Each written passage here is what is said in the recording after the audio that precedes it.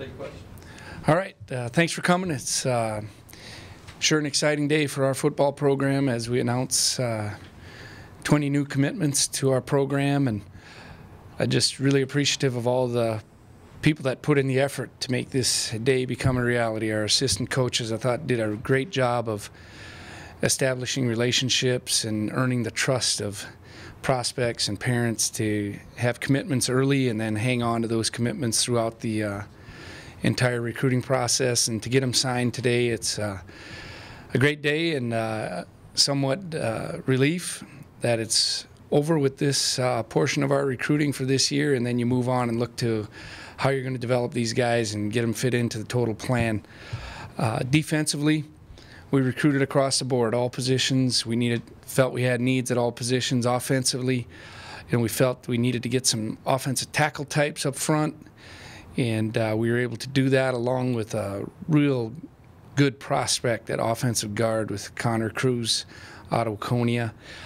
And then, at quarterback, it was time to sign a quarterback, and we're excited about the quarterback, Boltman, that we have coming in.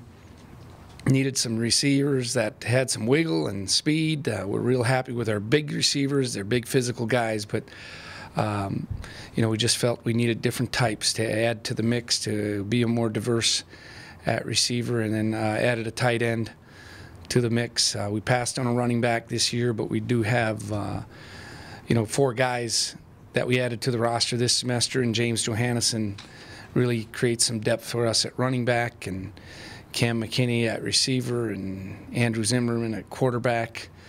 And, so those guys, Tamas Stewart at safety, they're also on campus now. But these 20 guys today are what we're talking about today, I guess. How would you describe this class? I think this class is a class that we really feel wants to be at the University of North Dakota.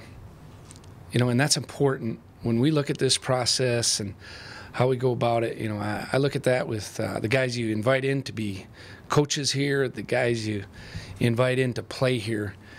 They got to really believe this place is special, and they want to do great things for the University of North Dakota. We got a bunch of young men that are really play a number of different sports, but as we went out and watched them compete in baseball and run track, and we had them here on campus, 75% of these guys were in our camp, and we just see that they're going to make people around them better by how they interact with the other people at camp or with their teammates. And that's the one thing with Boltman. He's a hockey player, and he is the catcher on the baseball team, and those were huge when we watched him compete in those other sports, how we felt about him as quarterback. Talking about Boltman, what impresses you most about him coming in here? Well, his leadership ability. He's a great leader and a fierce competitor. We just have a place in our hearts for guys that want to compete year-round. It tells you something about the individual. I think it's really hard to go from football to hockey, and he plays in a good hockey program. I don't know much about hockey, but I think Edina's all right. And then to go into baseball and compete in the summertime, it was difficult for him to get to our camp. We wanted to get him here so we could compare him to some other guys. So he took time out of his summer schedule because he loves to compete, and he knows that it's important to be with your teammates. So other than his ability, we really love his leadership ability and his willingness to compete year-round. You have a lot of guys from Minnesota. How important was it to kind of establish your foothold there? Well, we think Minnesota is important to us. We have a lot of students on our campus from Minnesota. This university that I think has a really, really good reputation in Minnesota. And we think it's important to do a good job within a 5-hour radius of our campus. We got to get our heart and soul from that 5-hour radius. And, it's no secret the numbers of players participating in North Dakota schools have decreased. And we really love the North Dakota guys, but it becomes more challenging with the drops in enrollment in our state. And Minnesota has the most people close by, so we think within 5 hours and 6 hours we got to do a really good job, and I think we've been able to do that. And that's a real credit to our coaches, getting out in those schools and establishing those relationships with coaches and then early on with prospects, so they trust in what we're doing and the vision we have for our program.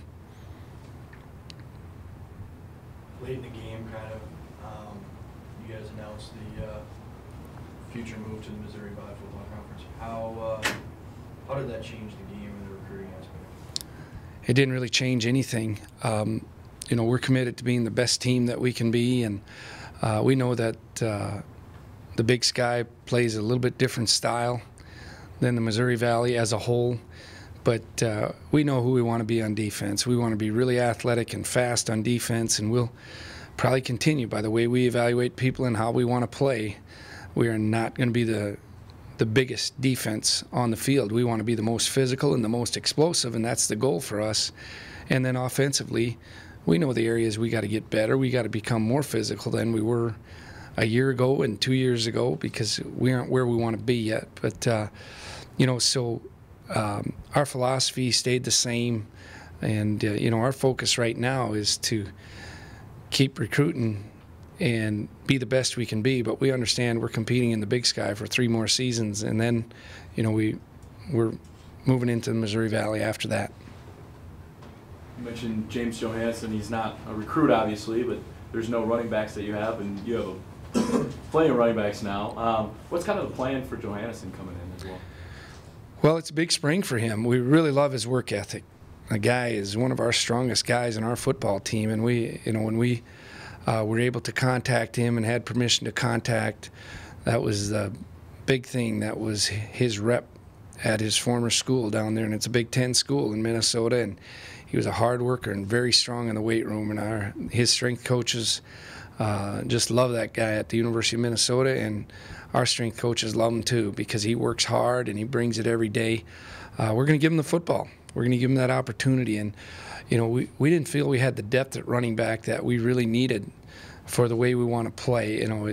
Now we feel we have more running backs. We can use those guys more on special teams. We always had to be concerned with John and Brady on special teams, because you can only pass around so many reps, and you get thin in a hurry. But we think James will contribute there, and it's an important spring that he learns the offense, and we think he can be an all-around back. He has good hands, he can pass protect, and he's a powerful runner.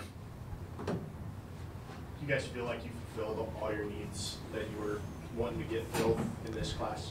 Well, we address the needs, and is it ever perfect? No, it's not perfect, and we're going to keep working. Recruiting is a continuous process. I would see us looking here throughout the spring if guys become available, any transfers, and you try to work them into the roster. Now it gets more difficult as we're more established. A couple of years ago we had so many spots open, we could add all kinds of transfers, and now we got to be really selective. But we're always going to be recruiting and trying to improve the talent on our football team. I just think that's the wise thing and the prudent thing to do. Very good. Thanks, Coach. Thank you.